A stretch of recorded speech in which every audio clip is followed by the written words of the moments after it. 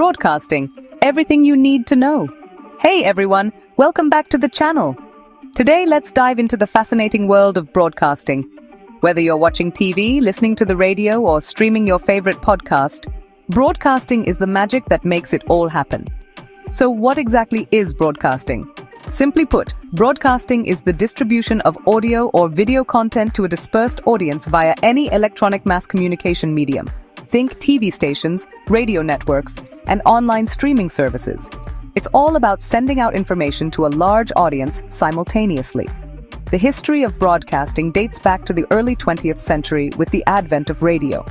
Radio broadcasting revolutionized communication, allowing people to hear news, music, and entertainment from anywhere in the world. Fast forward to the 1950s, and television broadcasting took the stage, bringing visuals into our living rooms. In today's digital age, broadcasting has evolved even further. We now have internet streaming services like Netflix, YouTube, and Spotify that allow us to consume content whenever we want. This is called on-demand broadcasting, and it has changed the way we interact with media. Let's break down the types of broadcasting. First, there's terrestrial broadcasting, which uses ground-based transmitters to send signals to receivers like radios and TVs. Then there's satellite broadcasting, where signals are sent to satellites orbiting the Earth and then bounced back to receivers. And don't forget internet broadcasting, which uses the power of the web to stream content directly to your devices. Now, you might wonder, how does broadcasting work? Well, it starts with the content creators who produce shows, music, news, or any form of media. This content is then sent to a broadcasting station where it gets transmitted through various mediums like radio waves, cables, or the internet. Finally, it reaches your device, be it a TV, radio, or smartphone, and you get to enjoy the content. Ever heard of the term broadcasting license?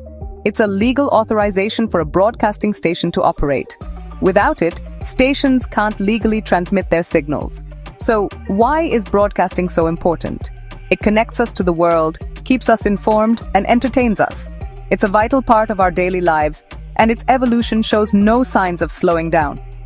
Before I wrap up, I want to hear from you. Drop a comment below with any questions you have about broadcasting or any terminology you'd like me to explain. I'm here to help. Thanks for watching. Don't forget to like, subscribe, and hit that bell icon for more informative videos. Until next time, keep exploring and stay curious.